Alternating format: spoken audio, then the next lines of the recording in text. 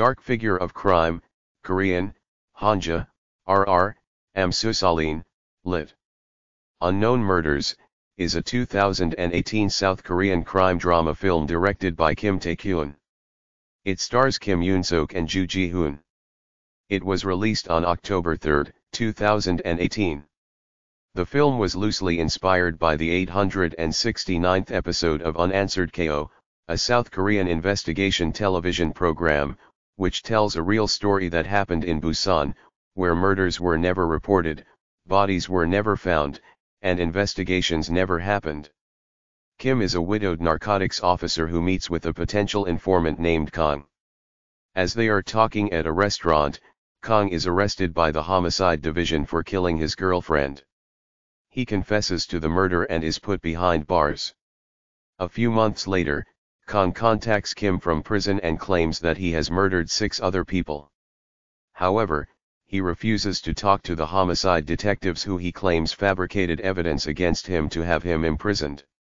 Kim agrees to find the real evidence in exchange for information on the remaining 6 bodies. Kim uncovers the actual evidence with Kang's information, proving the homicide detectives fabricated his case. As a result, the detectives are charged and Kang's sentence is reduced. In return, Kang provides information on the 6 remaining victims as promised.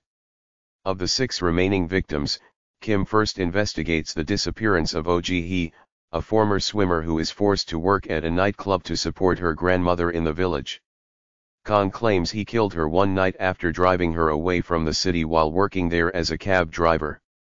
Throughout his investigation, Kim is repeatedly told by people he questions about Kang that he is not to be trusted. Still, Kim perseveres. With much difficulty, Kang finds part of Oh's remains. However, when he is interrogated by Kim, Kang lies on record about Kim coercing him to make false statements and bribing him to do so. Furthermore, DNA results show that the remains are not Oh's. The prosecutor cannot indict Kang as the evidence against him is not convincing enough. Kim feels cheated and goes to his former mentor, Song, for advice.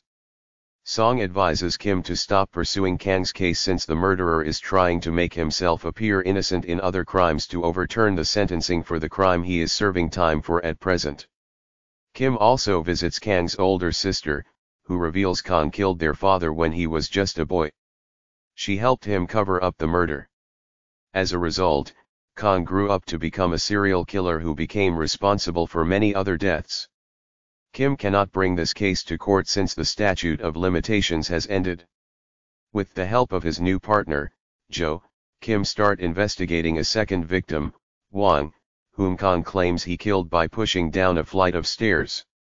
Kim and Jo look into old files of unsolved cases and find one matching Hwang's murder.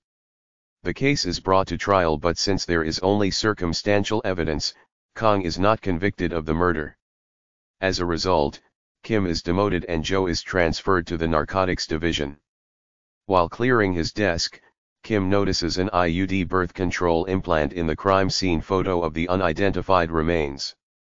He then gets a list of all the women who had IUD implants around the time of the murder and discovers one reported missing woman, Park Mi-young. Kim quickly learns that Park was Kang's girlfriend at the time. She came to the city with her young son. As he grew older, Park realized that her constant fighting with Kang was not healthy for her son. She tries to break up with Kang and this is when he kills her. Kim tracks down Park's son, who is a teenager now, and has him testify in court against Kang. Kang is finally sentenced to life imprisonment.